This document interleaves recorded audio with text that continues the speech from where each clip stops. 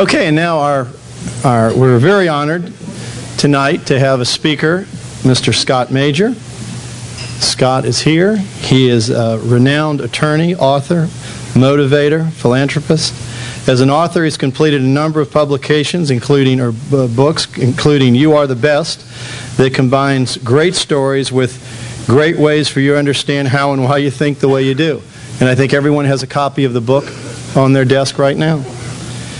Scott also leads Major Empowerment LLC, a worldwide motivational and legal education company focusing on empowerment. Maybe his biggest contribution is he's been very generous with his time and his energy and his money. He's raised millions of dollars for charities. He's utilized his success as a jazz concert promoter to produce concert events for over a decade. And we're really proud to have him, and we're going to spend a little time listening to Mr. Scott Major. Scott. Thank you, sir. Thanks very much. Thank you. Thanks for having me. Appreciate it. You know, I was thinking about, when I came here, about a story that I thought was appropriate, and I'm reminded of the man, the Jewish man, who tells his son the secret to life.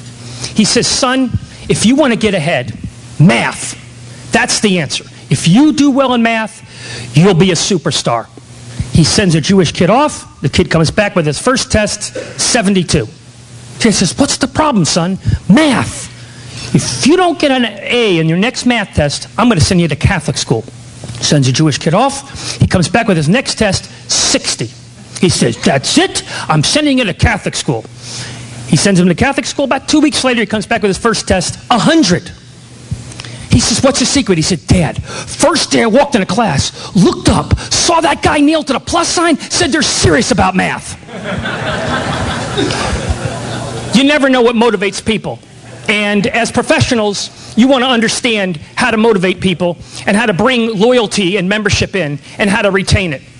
And the first way to understand that in terms of building your own happiness portfolio is to first understand, what do you think? What do you think about? How do you think? What is your processing? And a lot of us make a lot of assumptions about what we believe other people mean and other people say.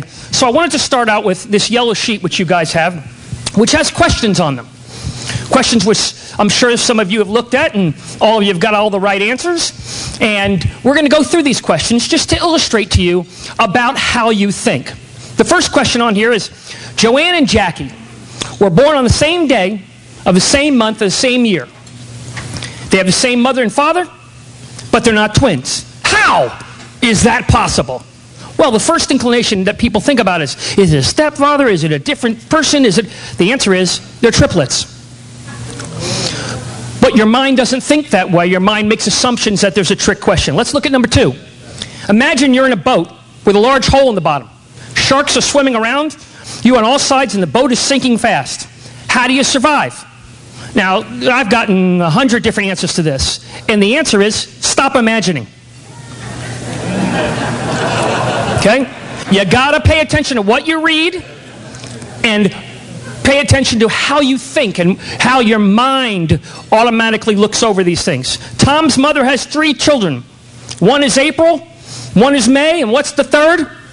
Tom. A lot of people say June. An aircraft crashed into a field. Every single person in the aircraft died, but 2 people survived. How come? They're married. It said every single person died. You got to pay attention. Our brain, as a rule, makes assumptions about certain things. It glosses over, and in your mind, you make assumptions and then come to conclusions based on those assumptions. A murderer is condemned to death. He has to choose between 3 rooms. One's got raging fires in it. The second's full of assassins with loaded guns. And the third is full of lions that haven't eaten in 3 years. Which room is the safest for him? Obviously the lions, because they'd be dead if they haven't eaten in 3 years. Okay? But we make assumptions about the way we think. One of my favorites, a man, he's wearing all black. Black shoes, black shirt, black hat, black cape, black everything.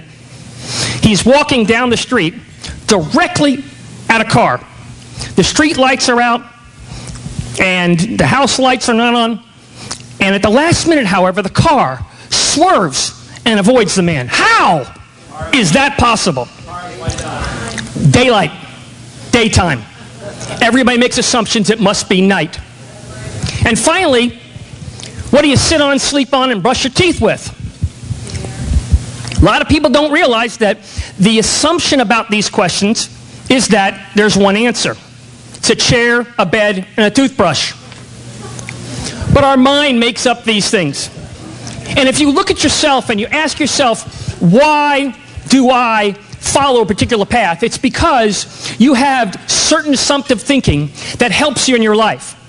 You answer people's questions before they finish them. You make assumptions about certain people, that this member or this person is going to act in this way, or these people will respond in this way because that's what they've always done. And you don't realize that it's not really the case. You don't realize that you're viewing things through your narrow mind. And that's not a negative. When I say narrow, that's the concept of you don't have as open a mind. And these kinds of questions and these kinds of things are designed to open your mind, to not make assumptions. If I say how many seconds are in a year, people would take out a calculator instead of saying there are 12, January 2nd, February 2nd, March 2nd, April 2nd. I could go on with these forever, but the concept is that your brain is automatically making these assumptions. So how do we apply this in our real life, and how do we use it to encourage involvement and get more members involved and get more people involved, and as a pro, be more interactive? Well, it comes from, first, a belief within. And that is the concept that you have to have an impatience with mediocrity in the way that you behave. And that is the way that you offer yourself out as a pro. You know, I'm reminded of a story that one of my dear friends called me and told me this story. He graduated from Harvard, #1 in his class. And this is many years ago. And he gets this internship with Colin Powell. I mean, that's like the bomb, at the time. And calls me on the phone. I got this incredible thing. It's unbelievable. I'm going to be calling you. I need help. Okay. Colin Powell asks him, he wants him to review this treaty and these embargo statements that have in Iraq. And he says, go write a report on it. And he works all day long. And he leaves at about 6 o'clock at night. Powell isn't there. He puts it in his inbox. He comes back the next morning. About 9 o'clock in the morning, there's this little post-it note on it. It says, you can do better. Oh my God, he thinks he's going to lose his job. Okay, he spends the next 2 days. He's up, he's on the computer, he's talking to friends, he's trying to get the answer to this detailed report, and he puts it in Colin Powell's desk, and he shows up at 8 o'clock the next morning. There's already a post-it note on it. You can do better. He calls me on the phone. What am I going to do? I'm going to lose my job. This is horrible. What do I do? I said, you got to really spend the time. So he calls every senator. He talks to foreign aides. He goes through the internet, and he absolutely writes the most incredible product you've ever seen. He actually goes up to Colin Powell the next morning. He hands it to him, and he says, this is the absolute best possible draft I can do. And Powell says, okay, now I'll read it. What is your attitude when you're out there? Are you mailing it in, or are you giving every single thing you have? Are you trying with all your heart? Are you expanding your horizons in the way in which you view things, in the way in which you offer things? Are you reaching out to every member? How about the members who aren't coming to the tennis courts? Are you connecting with them? If they're not playing, are you asking them how they feel, what's going on in their life? Interacting and bringing people in. I went to a club fitting not long ago. In golf, you can go to these various centers, and one center on the West Coast is called The Vault by TaylorMade, and they have this giant room. In the room, they hook you up on digital diodes, and you swing, and then they can match your swing in a technology that is the most phenomenal thing in the world. When you're in that room, you will buy anything. Because whatever the person says, your angle is so steep, and then when you turn and you rotate, and whatever, take me to your leader. Custom fitting of golf clubs. Why don't we custom fit tennis rackets? Why don't we make that something of real value? Why don't we have custom fitting things where we're actually taking people out in the court and we're educating them on the different kinds of rackets? Do you know how many people at your club know the difference in rackets? None. And the 4 that say they do aren't telling the truth. The reality is there are so many different rackets, so many different kinds of strings, so many different kinds of weighting, that this can be a leverage tool for you to educate them. Because statistics show that loyalty comes directly from how you empower your members. How proud are they of their club? How proud are they of their teacher or their instructor or their director? How involved do they want to be? How social do you make things? And I'm not talking about just doing a mixer doubles match, but integrating education, rules, things about strings, things about rackets, things about these things that will interest people. You'd be amazed to know how incredible that is. I can tell you from my own experience, when I got back into tennis, I was away from tennis for a while, Lawrence Sago, who was in the back, said, come to my facility. I got these brand new rackets. You got to try these rackets out. And there were like 10 new rackets that the rep had given. I couldn't tell you the difference between one or another. Without the aid of somebody who knew something, even though I'm a tennis player, I didn't know the weight, the light, which one's head heavy, heavy light. I swing the ball and the ball goes over the net, and okay, I like that one. You'd be surprised at how your education can be leveraged with the people to develop membership loyalty, to develop interest, to develop excitement. You could put a TV screen up in your pro shop, and you can have rotating videos that just tell people what difference there is in strings, what difference there is in rackets, what the clothing technology is, what's out there. And what people want to do is want to be educated. They want to know who has the best backhand right now in the pros, who has the best forehand, who has the best drop shot. You ask 10 people, you might get 10 different answers. Educating people is really a wonderful thing and a fantastic thing. And don't make assumptions about the way people think and that you don't think it's going to work. You know, I'm reminded of a story of the 2 frogs. They're hopping in the jungle, and they accidentally jump into this hole that there's no way they can get out of. All the other frogs gather around, and they're jumping, and they're jumping, and they're jumping, and they're jumping, and the frogs up top are screaming at them, you're wasting your time. This is just ridiculous, and you're never going to get out of there. And the first frog says, yeah, I guess so, and he gives up and dies. And the second frog keeps jumping and jumping, and they're yelling at him and screaming at him, what do you, stop already, you know, you're killing us. And out of nowhere, the frog jumps up and gets out. And everybody circles around him. And they say, can you tell us, like, why'd you keep jumping? You know, when we were telling you these horrible things, he said, I was deaf. I thought you were encouraging me. You never know what people are going to assume about you. You never know what those members might be open to. So don't give up on certain policies and open your mind. And if you don't know about your membership, and you think you do, create input mechanisms. Create mechanisms where they can tell you what they like and what they don't like. And I'm not talking about whether you give towels or not, or whether or not there's water in the right place, or whether that water fountain works. I'm talking about what their interest is in the game. I'm talking about what their interest is in developing a social structure for that game, in developing loyalty and a desire to be a part of this. Because people who join want to participate. And I'll bet every single person in this room could tell me 10 members or more that don't even show up at the courts but are members. Maybe 50 people. It depends on how many members. Why? Have you reached out to them? Have you asked them? Have you talked to them about having them come out, giving them a free lesson, doing something to reintegrate, to reinitiate with those people? Or are you just relying on your existing structure and hoping that those lessons breed more lessons, which breed more lessons? What are you doing as an individual? And that's something that's very important when we're talking about this educational forum that you're in. You're trying to learn new activities, new exercises, the business of tennis, all of the things that help you to be a better person and a better tennis director and a better interactor. But if you stop for the moment and you say to yourself, hey, how can I be a better person? How can I open my mind up and expand my horizons?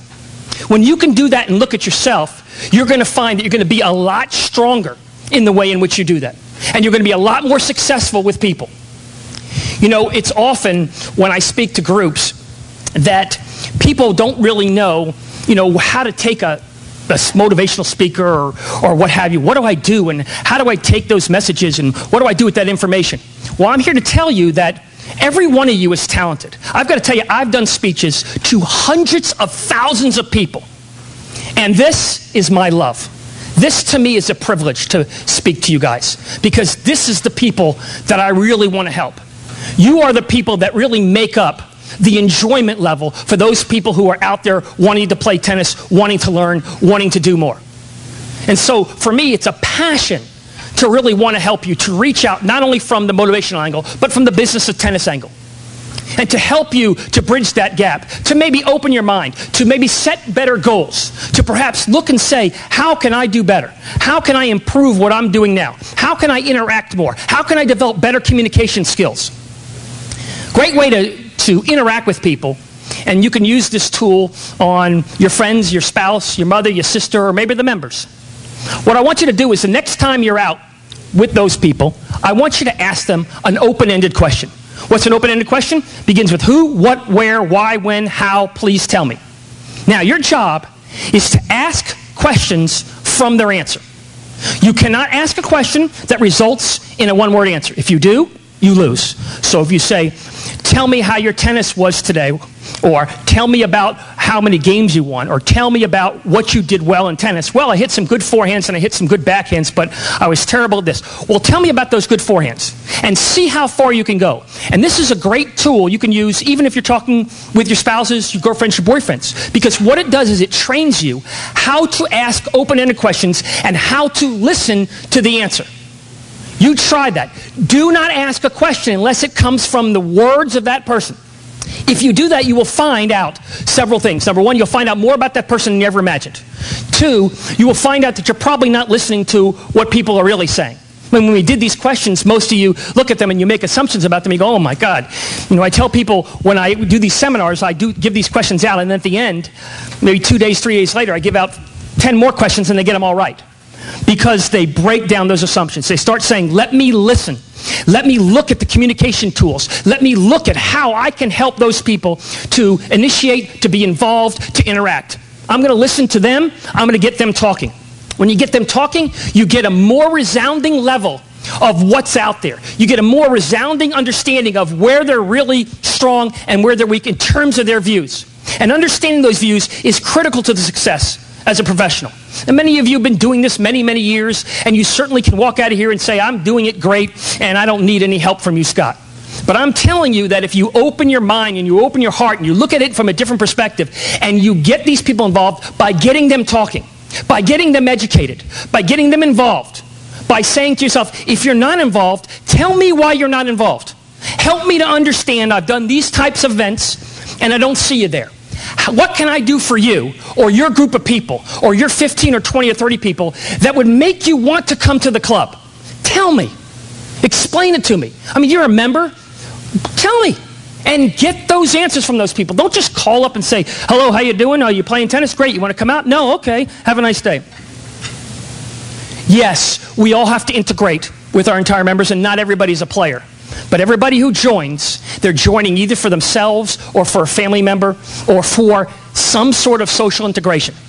You cannot rest on your laurels. You must make sure you get every single person involved, or that you develop a wealth of information that helps you to understand what the traditions are. You know that whether you're in the North or you're in the West or in the South or you're in the East, there's certain types of traditional things. You heard the jokes tonight about the difference between, Boca people and other people and the way they respond.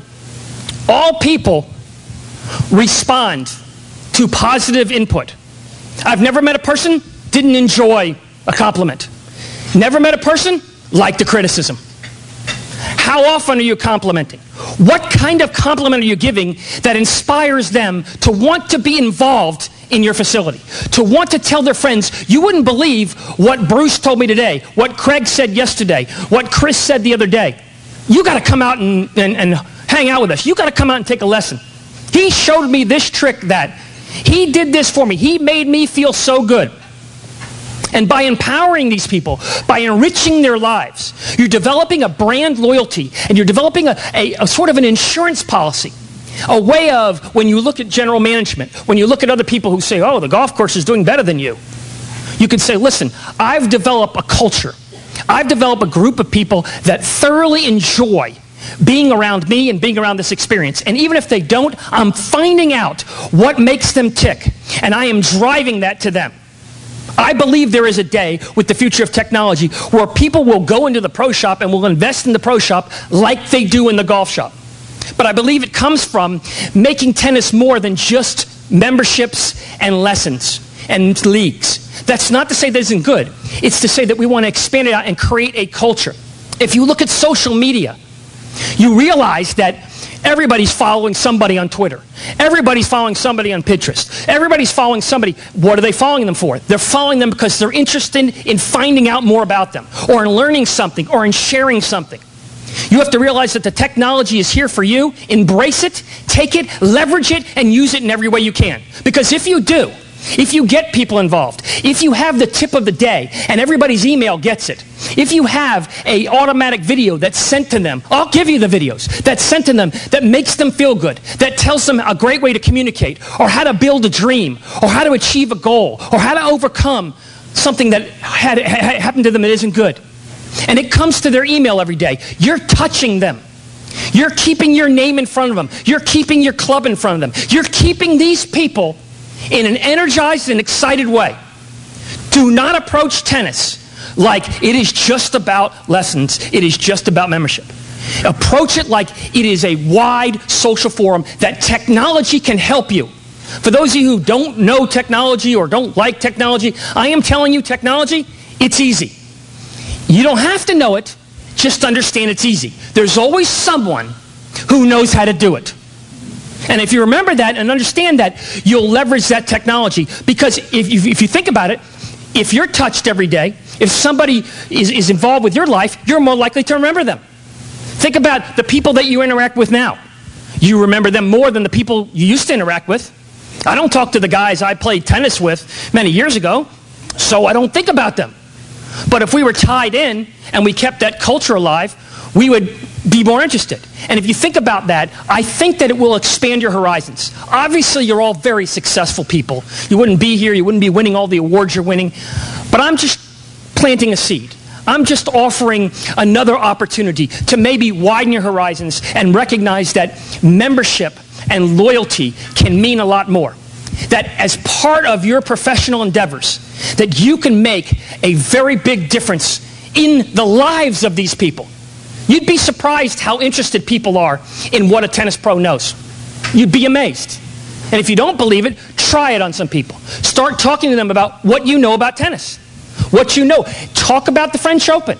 Explain to them who you think is good and bad. Who has the best backhand and why. And ask them, will you watch and tell me whether you think Gasquet's backhand is better than Federer's backhand or is better than this guy's backhand. And have them watch. And you know what they'll do? They'll go watch.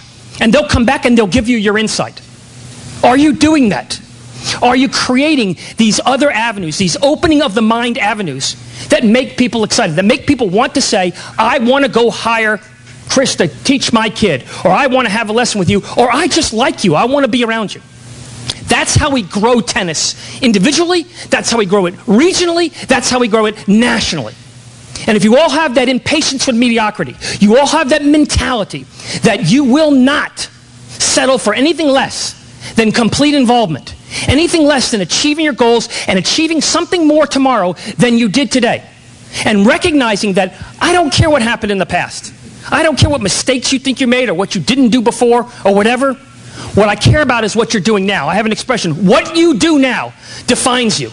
And for those people who are stuck in their ways, let me tell you the story about President Harrison. President Harrison got elected and wanted to do his speech on the inaugural day that every president does it. And he told his aides, I'm doing the speech, and the aides said, do not do that speech because it is snowing and it is 30 below. Do not do the speech. We can do it another day. You're the president. I am doing it on the inaugural day. And by golly, he went out there that day and he did it. And he gave a brilliant speech. Brilliant speech. Caught pneumonia and died 2 months later. For those of you who are stuck in your ways, how about adaptability? If you don't feel like changing, how about getting the people around you to help you change? Remember, I'm not asking for revolutionary change. I'm asking you, when I tell people, I'm asking you to move. I want you to watch this very closely. This much. Let me do that again. Ready? This much. Because if you move this much, a week from now, you're 100 yards. A month from now, you're a mile. Try something. Open your mind to the possibilities. Explore that. Tell me the next time I see you some things about your members that you didn't know. Tell me some things about your club that you didn't know. And if you have a great group of people, that's when you invite your general manager out and all these other people. You say, let me bring you to an event or just to a mixer or just to a social gathering. And I want you to see the way these people like what they do and like this culture. And you know what? They'll start envying you instead of critiquing you. And I believe that is the way to expand tennis. I believe that is the way to expand the entire industry of tennis. That is the way to develop brand loyalty and people wanting to buy from you and increasing products and doing all the things that you want to do. Now, I'd love to be here all night and talk to you, but I know that we have a lot of other things to do. And I wanted to leave you with a thought. And that is that as you've seen on the Smile Power memo, if you guys haven't seen it, you should take a look at it.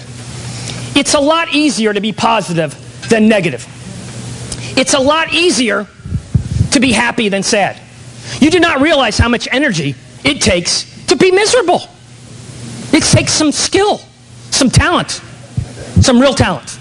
And if you find that you're short with someone, if you find that you tend to talk down to people, change that paradigm. Start from tomorrow and say, you know what I'm going to do?